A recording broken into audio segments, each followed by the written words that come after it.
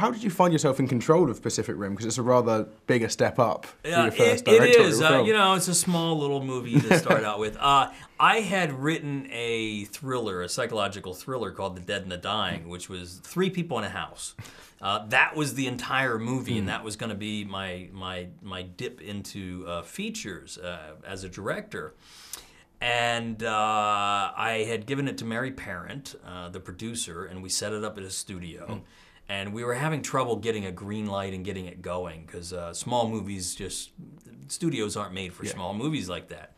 So she calls me up one day and says, maybe this wasn't meant to be your directorial debut. And I thought, my producer's pulling out. There goes my movie, classic Hollywood story. And then she surprised me by following up with, what do you think about Pacific Rim 2 instead? And I'm like, that's gigantic. And yes, please. I'm a huge Guillermo del Toro fan. I love giant monster movies.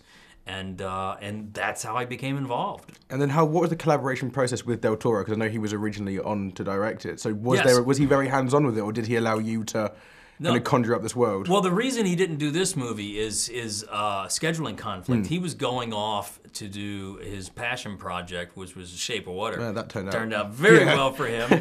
Good decision for both of us.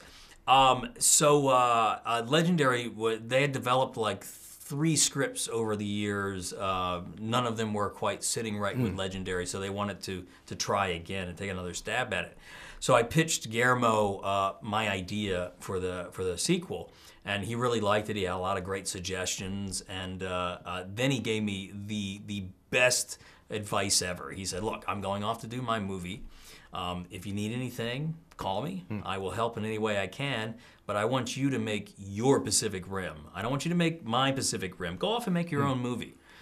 Which really gave me the license to try different things and to take the spirit of what he did, but not feel like I had to imitate it. You're going to say it has this fantastic toy box quality to it. So where the first one's very dark, you have this brilliant hour of as if you're a child, kind of playing around with these toys and kind of going, let's see what we can do with it. And how was there an attempt at kind of making it feel like a live action, borderline animated anime film? So the scope is so broad and it's more fun than the first one, really.